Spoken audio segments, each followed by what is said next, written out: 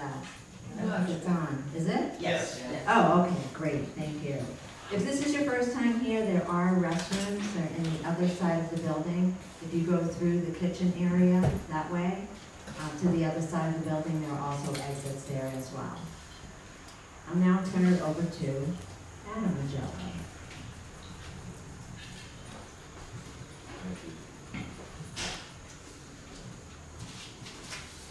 Good morning, everybody. Good morning. How are we this morning? Wonderful. How are you? I'm great. All right. All right.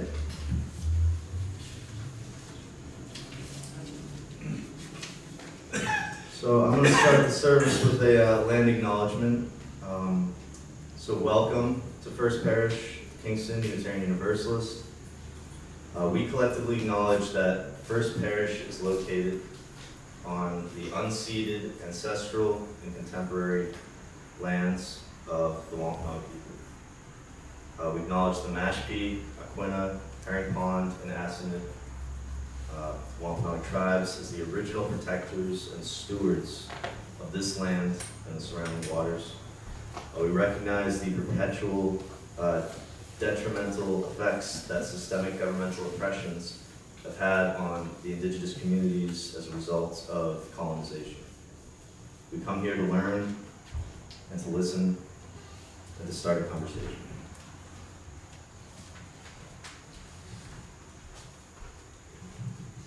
And now Adam will light the chalice. With humility and courage, born of our history, we are called as Unitarian Universalists to build the beloved community where all souls are welcome as blessings, and the human family lives whole and reconciled. With this vision in our hearts and minds, we light our chalice.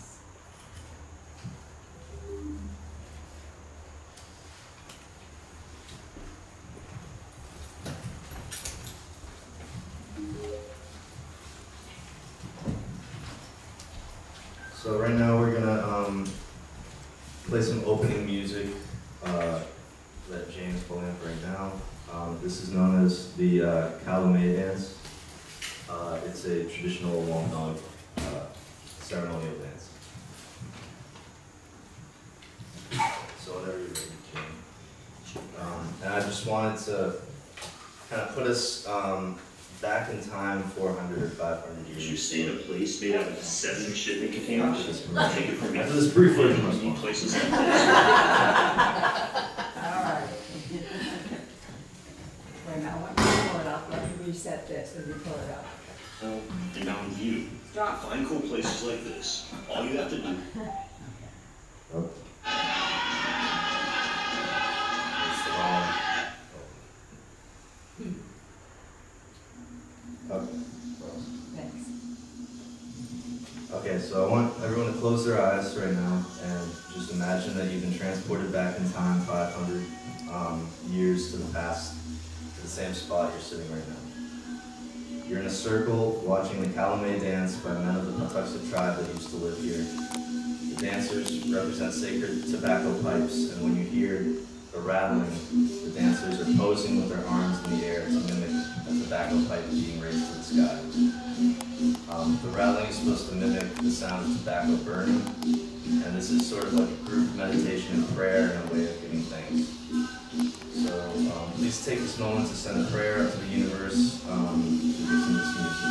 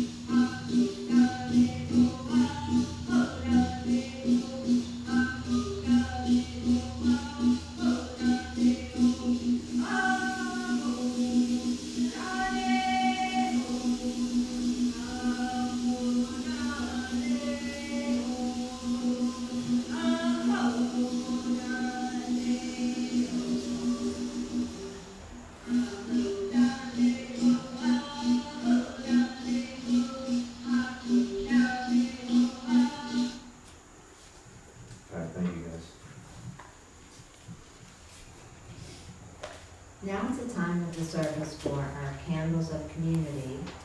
And before I go forward with that, I just want to remind folks that this service is being recorded. Thank you so much to Brenda.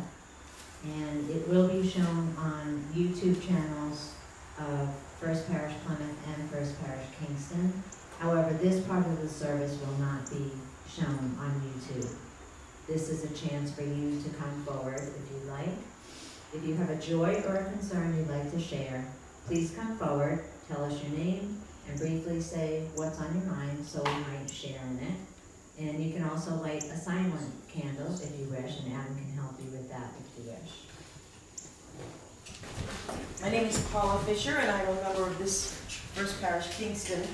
And last week, we lost a true Plymouth historian. Not only did he delve into the Plymouth story here, but hugely in Leiden, Holland, where he lived, and also had recently written more information about the Wampanoag relationship. His name was Jeremy Bangs. He was a curator at Plymouth Patuxet, Plymouth Plantation then, Plymouth Patuxet Museums now, and I worked there. And my husband and I were fortunate enough to go visit he and his wife in Leiden, Holland last year. Anyway, I think it was called non-Hodgkin's lymphoma, which, okay, I've heard of the non, but not non. Anyway, so Jeremy struggled through it for years, and we were just so pleased to be able to have met him and gone through the Leiden Museum last year.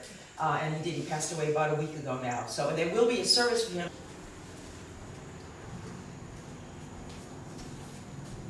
This is a reading from the book God is Red by Vine Deloria Jr., who's a Native American activist, scholar. It is not what people believed to be true that was important, but what they experienced as true. Hence, revelation was seen as a continuous process of adjustment to natural surroundings, and not a specific message related for all times and places.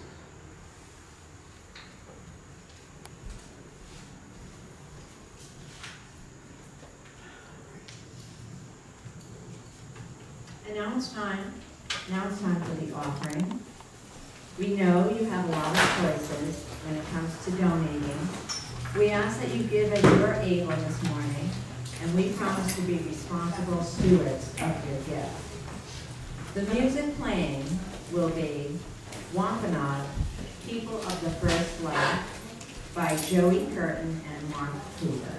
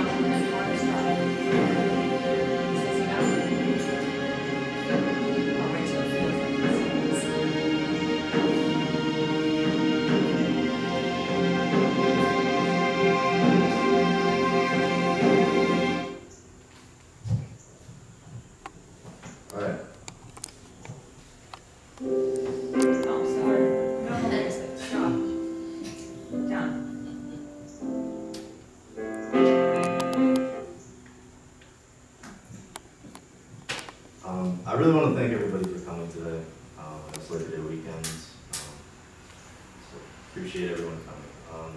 I titled this talk, Patuxet Kingston, A Land Unacknowledged, A Legacy Worth Reclaiming. Before I get into all that, what do I mean by Patuxet Kingston, and what is Patuxet for that matter? Patuxet was a territory of the Wampanoag tribe, extended from North River and Marshfield to south of Plymouth Bay, as far west as the Pembroke Ponds in today's towns of Pembroke, Plimpton, Halifax, and Hanson.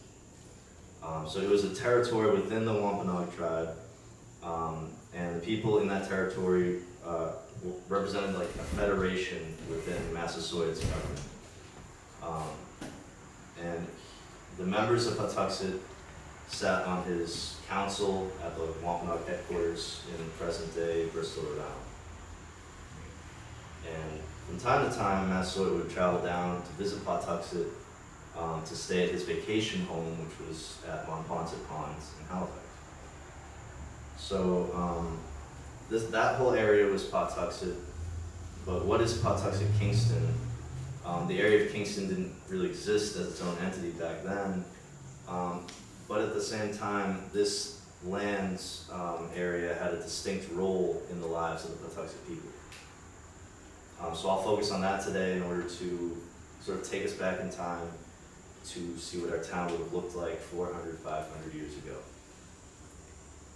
So Patuxet families would have moved to the Kingston area in the spring around March, because Kingston, Patuxet was the home to their summer planting grounds. And March was usually the beginning of their planting season. But how did the Patuxet time their annual move to Kingston? They didn't have a written calendar.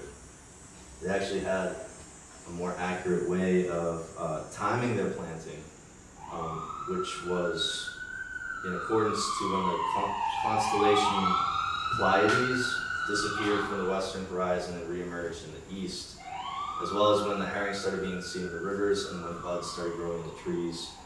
So that meant it was time to pack up and move to Kingston. From early March to late June, everyone set up their houses in the Jones River lowlands of Kingston, so like Bay Farm Conservation Area.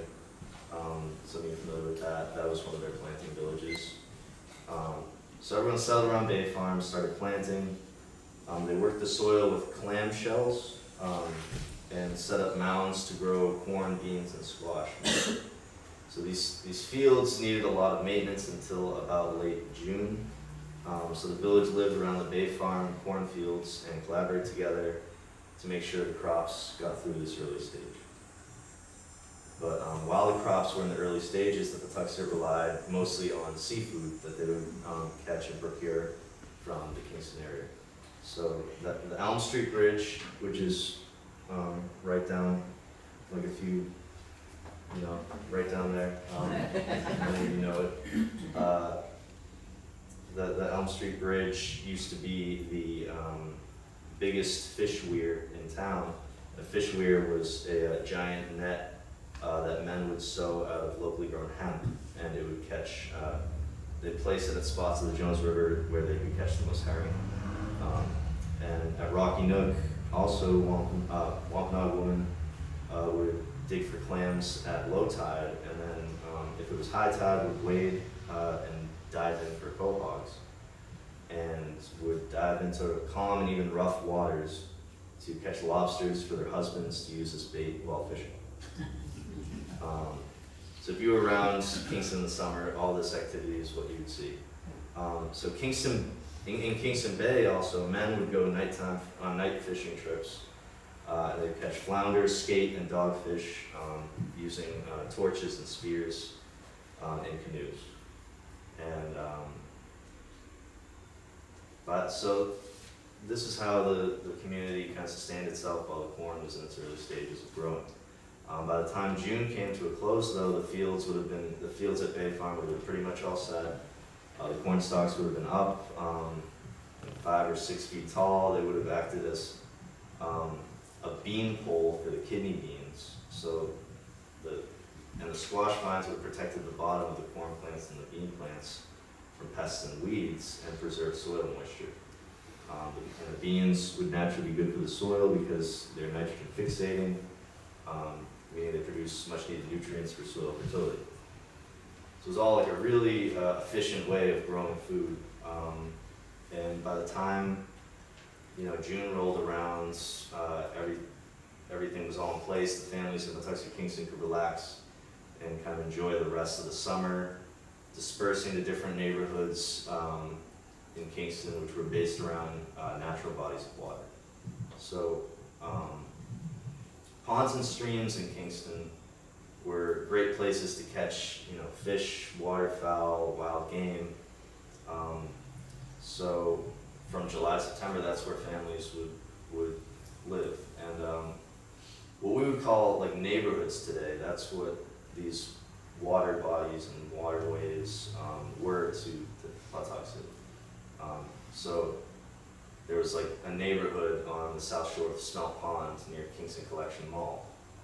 There's a neighborhood on the coast of Foundry Pond behind Patuxet Park off of 3A near the Charlie Horse. And there were neighborhoods all along the Jones River. There was a neighborhood in the shore of Silver Lake, and there was a neighborhood near Lucas Pond, which is behind Brook Street, kind of close to here. So, and there was probably one right near here, near the Elm Street Bridge. So instead of driving to your friend's house, like 500 years ago, you would hop in your canoe and paddle down the Jones River or Smelt Brook to go see your friends, because their neighborhood would always be right next to a body of water that was accessible by canoe. But they did have walking trails, and the main roads we now have going through Kingston were actually all Patuxet trails. So Route 106 was the road connecting Patuxet to the rest of the Wampanoag tribe. And so if you had business in the Wampanoag headquarters down in Bristol, Rhode Island, you'd travel down 106 to Rhode Island. So Route 27 was a walking trail that led to the Pembroke Ponds, which was the tribe's winter home. And Route 3A, Crescent Street, Landing Road, Howland Lane, School Street, Brookdale, Evergreen Street, and Route 80 were also Patuxet trails. There would have been a lot of fun activities to do during the summer in Patuxet Kingston.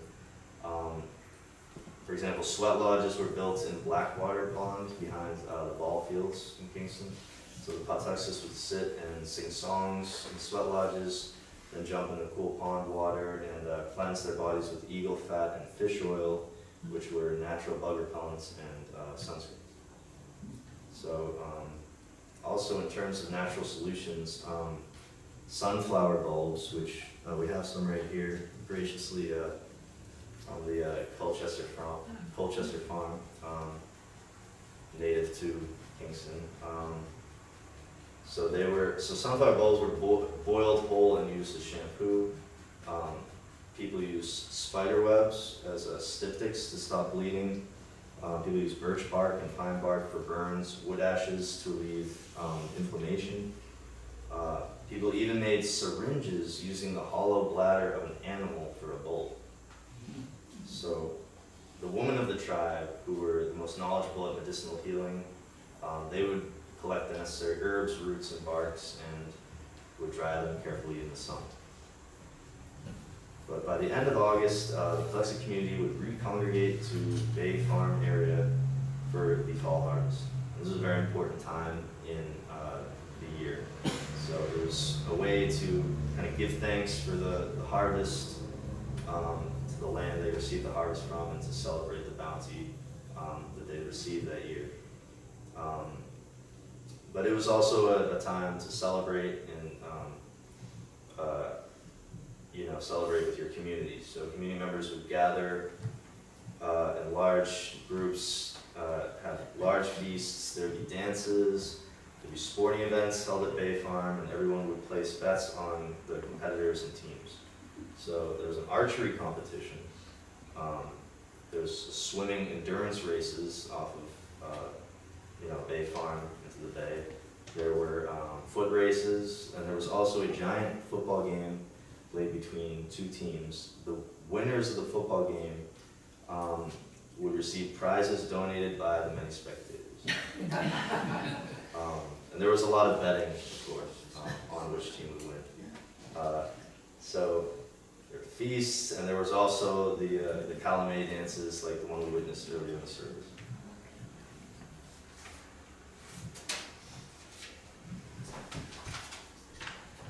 Then families would prepare to travel back to their winter community, and men would prepare for the fall hunt.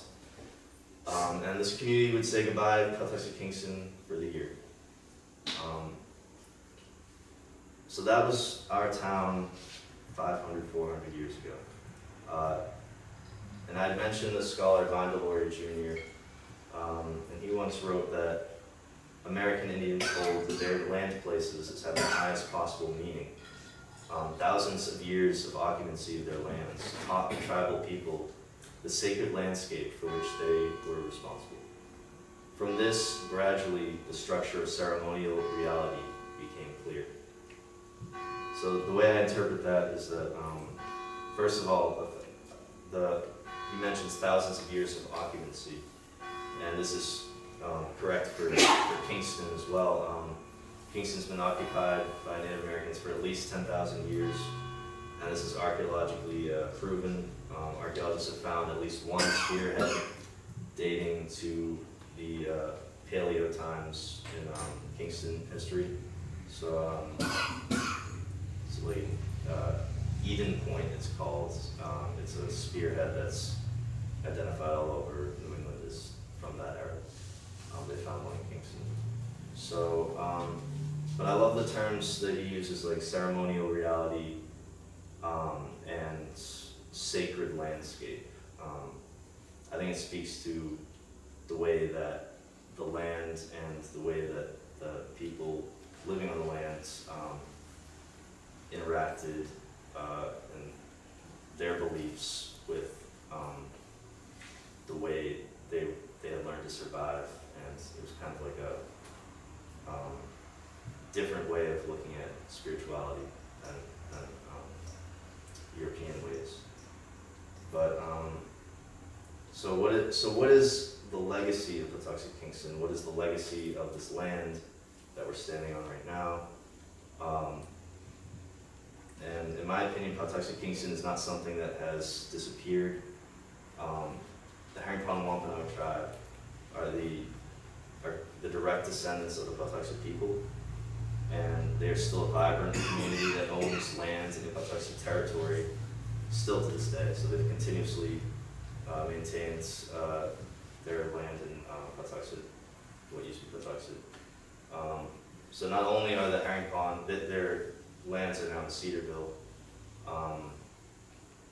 which was part of the original Patuxet territory. So, but not only are the Herrington Wampanoag tribe the direct descendants of the Patuxets, but they are the direct descendants of the Patuxets who chose to remain in Kingston land even after Europeans started taking over. So we know this because on March 16th, 1667, the Plymouth Colony Town records state that a liberty is granted by the town unto the Indian called Cossaton and his relations to improve a small parcel of land about 10 acres about Bracket Hill, which is in Ellisville, in Plymouth. So like near so this later became the Herrington Wampanoag settlement. And the connection between this and Kingston is that Cossaton's Pond, which is sometimes called Crossman's Pond, is a pond in Kingston that's located behind Watling Road near the Thomas Willett House, and is, according to historian Emily Drew, 20th century Kingston historian Emily Drew, this was named after Cossaton, the man, as I said, who sued Plymouth and won the right to settle in Ellisville, Cedarville, which is now where the Herrington Wampanoag tribe maintains their tribe. So Kingston, Patuxet has a direct legacy to the current tribe today. And the chairwoman of the Herring-Pond Wampanoag tribe is currently on the board of directors at the Jones River Watershed Association, which is in charge of conservation and stewardship of Kingston land and waterways. So, far from having disappeared, the legacy of Patuxet Kingston is still very much alive and active and evolving after 400 years of direct and indirect attempts to erase it from memory. We were told time and time again in Kingston that Plymouth and Kingston were there for the taking, for the colonists who settled here because of an unfortunate early epidemic. This is, in fact, a lie. Many perished from plague that was spread by rats from European ships that infected plants and wildlife here, and which the Patuxet were really susceptible to in 1619. Yet the Patuxets survived, and according to the Massachusetts Historical Society, had a substantial settlement even after this event, still in Kingston. So, yes, then a staggering number were killed and sold into slavery by the Europeans during and after King Philip's War, yet the Patuxet descendants survived. Yes, the tribes here faced legal discrimination and had their land placed in trusts owned by government officials who stole from them routinely, yet they survived. And recently, the Trump administration had tried to revoke one of the Wampanoag tribes' land trust in order to take even more of their land and resources, yet they fought this and survived this too. So, what is the legacy of Patuxet Kingston? It is resilience. The legacy of Patuxet Kingston is community. Patuxet Kingston is stewardship. Patuxet Kingston is friendship. Patuxet Kingston is respect for the interdependent web of all life. And Patuxet Kingston is still here. Thank you.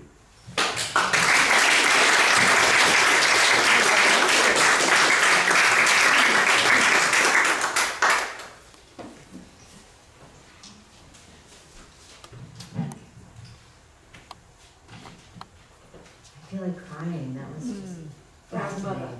Just a little teary. I just felt so moved by that last part. Thank you, Adam. At this point, we're going to move on to our closing hymn, and you may stand as you are able. We're going to sing "We'll Build a Land." It is in your hymnal, number 121.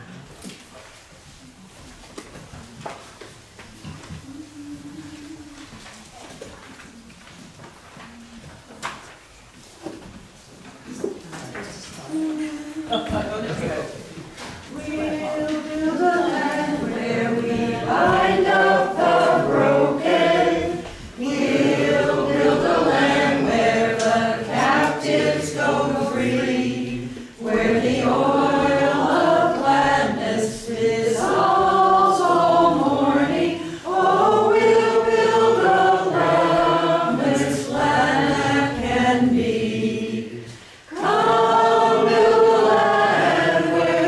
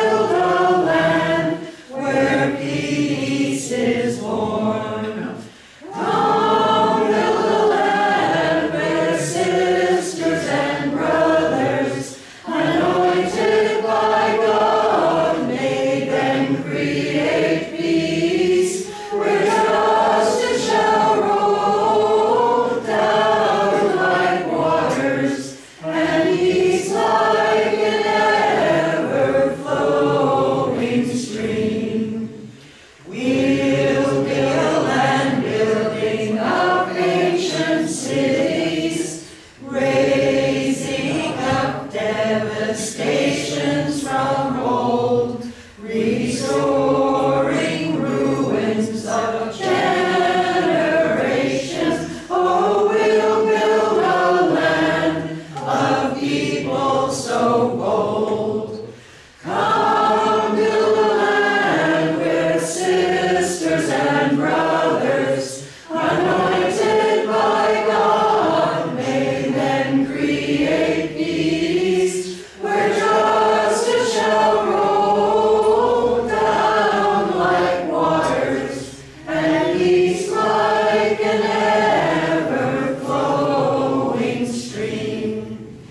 Come build a land where the mantles of praises resound from spirits once faint and once weak, where like oaks of righteousness stand her people. Oh, come build the land, my people we seek.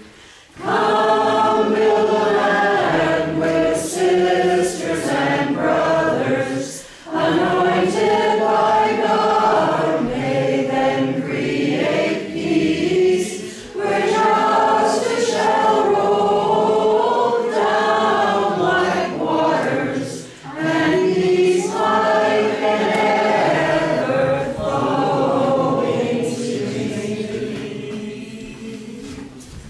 Excuse me.